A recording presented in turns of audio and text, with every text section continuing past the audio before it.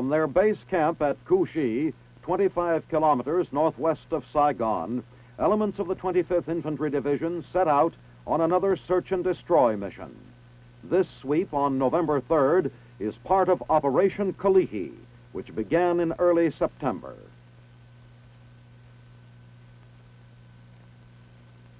From Hobo Woods to the northern reaches of War Zone C, these airborne strikes against the Viet Cong are an old story to the men of the Tropic Lightning Division. All strikes are similar, yet each operation is different. Landing in some jungle meadow where the enemy may be watching and waiting is always an anxious affair. For the men of the first wave, the immediate job is to secure the landing zone, and they move quickly to the perimeter of the field. Within minutes, the second wave of troops arrives, and the mission to search the Feel-Hole rubber plantation is about to get underway. On the perimeter of the landing zone, the company commander radios an armored column which will rendezvous with the troops. Some distance away, the APCs respond. Then it's time to move out, and the troopers of the Red Taro Leaf enter the jungle which borders the huge rubber plantation. Again and again, the enemy has been reported in this area, one of the toughest Viet Cong strongholds in Vietnam. 600 meters from the landing zone, the infantrymen are joined by 7 armored personnel carriers. During the night which followed, these units were hit by the Viet Cong with mortars and rifle grenades. Our return fire continues well into daylight.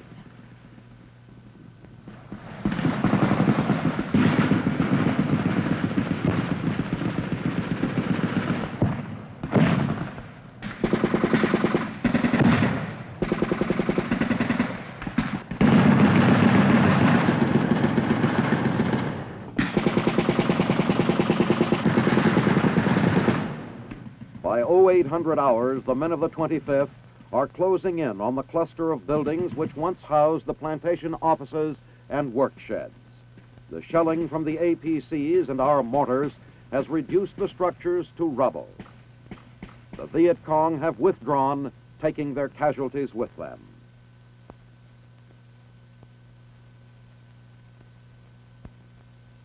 The searchers press onward toward the village of Phu Hoa Dong, where they will serve as a blocking force for Vietnamese Rangers of the 5th ARVN Division, sweeping down from the northeast. Through the tangle of vines and clinging jungle growth, the APCs cut a swath where the advancing troops can follow. Emerging from the dense jungle surrounding the rubber plantation, the troopers find the Viet Cong have scattered. Here a meeting is held to coordinate forces. Before entering the village, the plan is discussed with the American advisor to the ARVN units. The Viet Cong stronghold appears deserted as the Tropic Lightning troops cautiously begin their probe.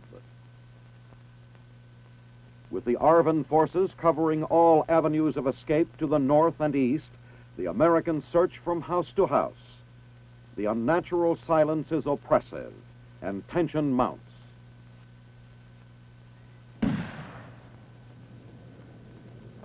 One of the searchers has triggered a Viet Cong booby trap.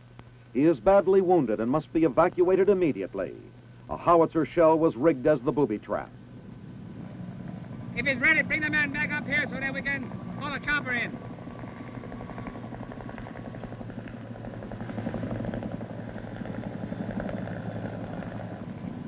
Okay, gentlemen, and you all make room for these other men come in there, so we can keep him in the shade. The mission goes on. This is what it's like during Operation Kalihi.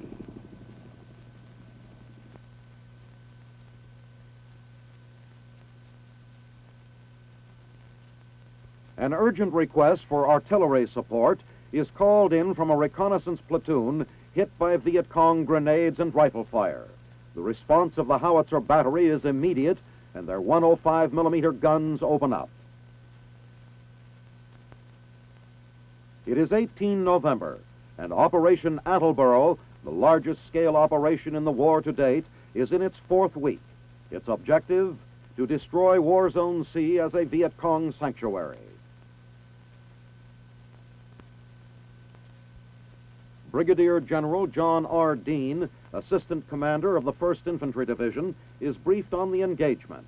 The 28-man patrol was hit while moving through a wooded area 30 kilometers northwest of Tai Ninh. As the patrol moves clear of the area, an airstrike is called in. The strain of concern and fatigue is etched on many faces as the strike is directed onto enemy positions threatening the patrol. 1st Infantry Division Commander, Major General William Depew, arrives to discuss the situation with Major General Fred Wyant, commander of the 25th Infantry Division. Attleboro involves elements of several divisions, with the Big Red One in operational control. UH-1D air ambulances begin to arrive with the first of the wounded from the ambush patrol. Some men have been hit pretty hard and are being landed at the command post for emergency treatment before going on to hospital. General Depew personally presents several Purple Hearts right on the spot.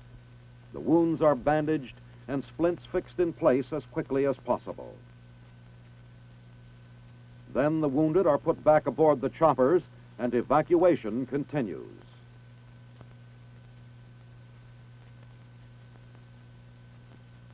A call from the patrol leader is received confirming that the bombardment and airstrike has driven off the enemy. The platoon cautiously returns to sweep the area and a cache of enemy weapons is discovered. They are examined by General Dean and Brigadier General Charles Hollingsworth, also Assistant Division Commander of the 1st Infantry.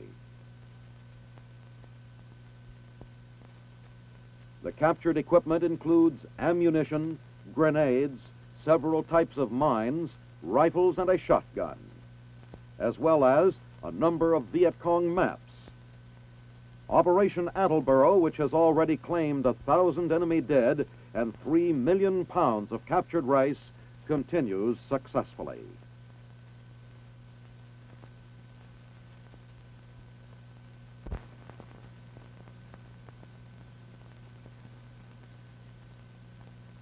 Airboat operation in Vietnam begins in the classroom, where skilled instructors using enlarged mock-ups of controls teach Vietnamese Army personnel and mercenaries fundamentals. An engine is checked out by an instructor prior to a trial run. Then the boats line up for the start. A machine gunner gives his weapon a last-minute check. The fiberglass propeller-driven boats are powered by 180 horsepower engines. In these scenes, photographed at Can Tho and Kai Kai on 15 and 16 November, trial runs across reed-filled marshes give the new crews experience in maneuvering. The instructor teaches the operators to cross low obstacles in the water. Gunners learn to scan the growth for any signs of the Viet Cong hidden along their route.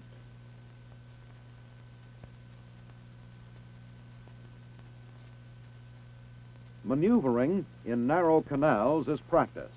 Trainees learn to pass each other in the limited space, but occasionally one is hung up. But they are soon disengaged and off again. Precise beaching techniques are taught using markers. The instructor is exacting with the trainees. The boats continue beaching practice under the instructor's critical eye, and when they're right, it's thumbs up. A young crew member enjoys recognition of his friends on shore as the boat moves rapidly past the village. Soon the boat teams are out on actual patrol, their normal crew augmented by 3 civilian irregular defense personnel. The boats are now operational in 4 sections of the 4th Corps area. The Viet Cong have a great fear of these boats, which they refer to as jeep boats. The soldiers stop at a civilian hut to ask if the Viet Cong have been in the area. Fast and efficient, these boats greatly increase the effectiveness of water patrol teams.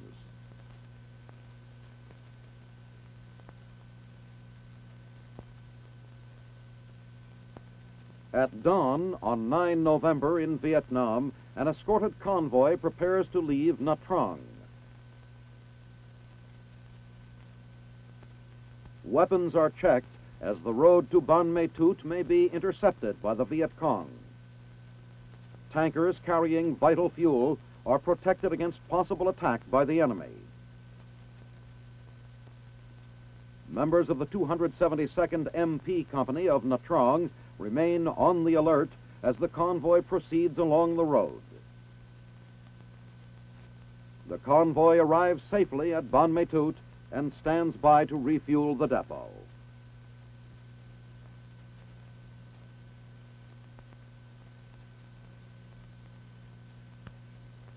The fighting men of the 1st Brigade, 101st Airborne Division, form up to pay tribute to a comrade on the 28th day of October. Here at Tuy Hoa, 1st Sergeant Walter Sobolewski is retiring after 30 years of service.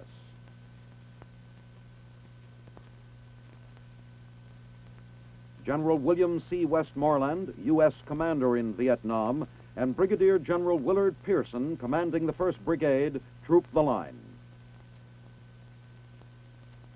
These ceremonies not only mark the end of a gallant soldier's career spanning 3 wars, but honor him for repeated acts of bravery while engaged in a 2-day battle with the Viet Cong on June 9 and 10. During the battle at Dak Ta Kan Valley, 1st Sergeant Sobolewski was wounded but refused evacuation, fighting on until the enemy was repelled. Now he is awarded the Distinguished Service Cross by General Westmoreland. For 1st Sergeant Walter Sobolewski, a fitting climax to the veteran's years of service.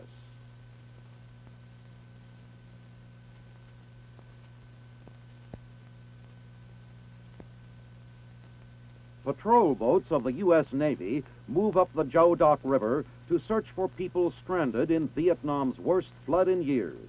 The entire Mekong Delta land is affected in the region 190 kilometers southwest of Saigon. Villages and farms are completely inundated as the Mekong River and its tributaries overflow their banks. Fed by heavy rains of the monsoon season, the rivers flood these lowlands every year, but 1966 is the worst on record. Every bit of high ground, such as Nui Sam Mountain, is occupied by refugees during the first week of October. At Nui Sam, members of the U.S. Army Special Forces have set up a refugee relief camp and daily distribute food and administer medical aid. Similar camps have been established in other localities.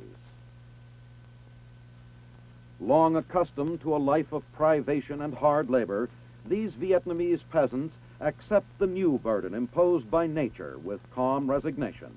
When the floods recede, they will resume their work in the rice fields. For those who live and work in the towns like Chau Doc, the flood is an even greater disaster. Shops and merchandise, businesses and homes, all are ruined. Communications are disrupted and food is in short supply. Excluding the loss of the rice harvest, damage is estimated in the millions. In a joint effort to assist the flood victims, the U.S. Army Special Forces, the U.S. Navy, and the United States Agency for International Development are cooperating in the relief program. A mobile Navy medical unit administers typhus serum with a lightning-fast, high-pressure air injector.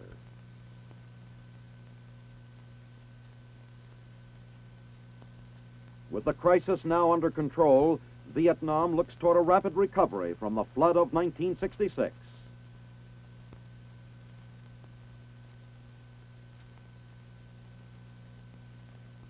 Thanksgiving in Vietnam takes many forms. At the 5th Special Forces camp near Bien Hoa, the traditional turkey is readied for a rather untraditional journey.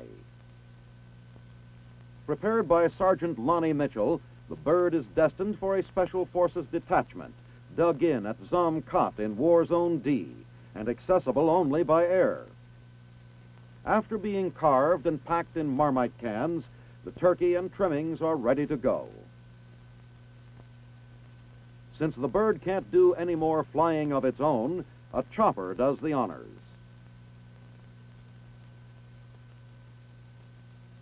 After being landed at an LZ near the 12-man unit, the eagerly awaited feast is trucked over the last leg of the journey. On reaching the detachment, the sergeant sets up his chow line as quickly as possible. The men are expecting an attack by a North Vietnamese unit, but even that grim prospect doesn't dim their enjoyment.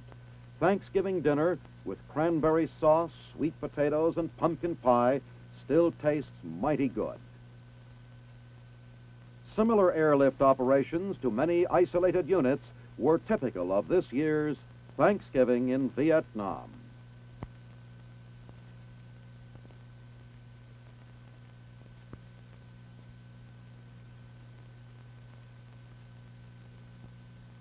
Near Melgar, at the Colombian Army's Engineer Maintenance and Supply Company, a U.S. mobile training team from the Canal Zone begins maintenance classes for a group of soldier mechanics. The company, supported by the U.S. Military Aid Program, is almost entirely concerned with road building projects throughout the nation. For Colombia, which is divided into 3 parts by the Andes, modern roads are vital to development. Many of the classes are held outdoors and stress practical experience with the more than 600 pieces of equipment in use by the outfit. When the Americans leave, some of the NCO students will take over as instructors for incoming recruits. In a related project, another U.S. team has been assigned to the Colombian Mechanized Reconnaissance Battalion in Bogota. The Colombian unit possessed a wide range of map-supplied equipment, but there were few operators qualified to use it. The U.S. team set up a 4-week course for officers and NCOs, covering theory, engineering, maintenance, and plenty of practice.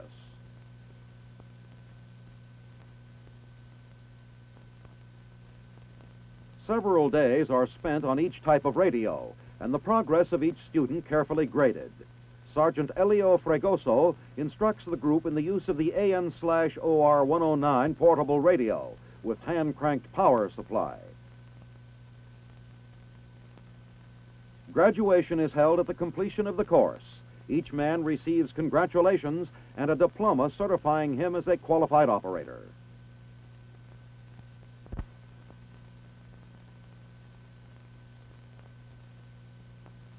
The 7th Army Aviation Training Center at Schleißheim, 10 miles north of Munich, has been organized by a directive of the Department of the Army, based on its worldwide requirements for additional helicopter pilots.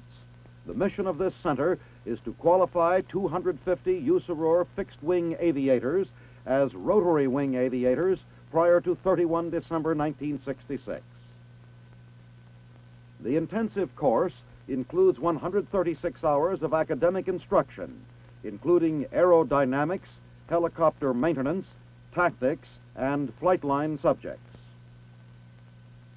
Military instructors are aided by field service representatives, such as Mr. Bill Owens of Bell Helicopter Corporation, who explains the system of the rotor blade assembly.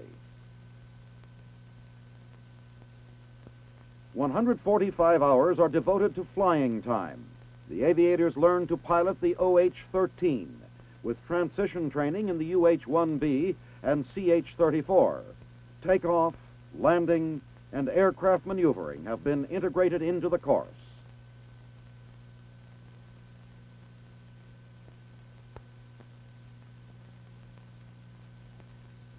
Advanced students are trained to airlift sling loads.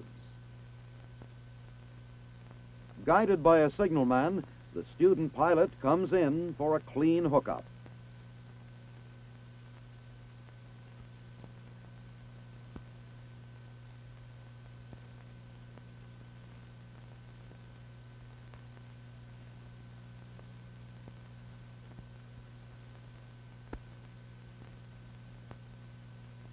Clearly, The 7th Army Aviation School is taking up the slack in the training of helicopter pilots.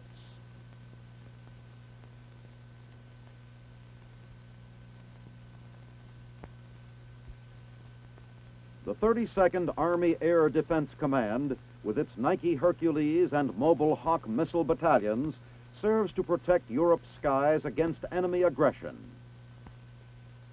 To ensure maximum operational readiness among Hawk missile batteries, operational readiness evaluation teams visit the sites for spot checks. Upon their arrival, part of the team checks in at the Battery Control Center. The operator is informed that an ORE is about to begin. To simulate battle stations, the evaluator announces blazing skies and starts to clock the fire unit. The alert is sounded. And the crew emerges from the ready room on the double. On a dead run, they head for their assigned posts. They must be ready to fire in 15 minutes. Communications are established with the control center, while the crew prepares the missiles. The evaluator carefully observes the checks being made to ensure that they are being properly performed. At the radars, another ORE evaluator observes the crew as they apply power and make adjustments.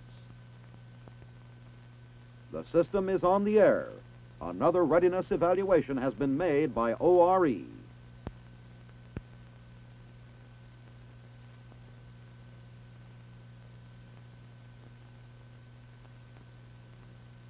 At the Luxembourg American Military Cemetery on 11 November, a ceremony is held in honor of General George Patton, who led the troops liberating Luxembourg.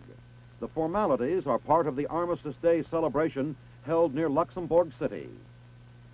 Brigadier General Edward A. Bailey, Assistant Division Commander, 8th Infantry Division, addresses the guests.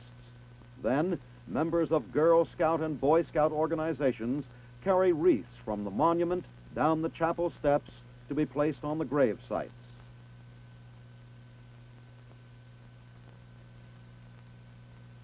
Among the graves honored is that of General Patton. The ceremony reflects the inscription on the monument, "Proud Remembrance."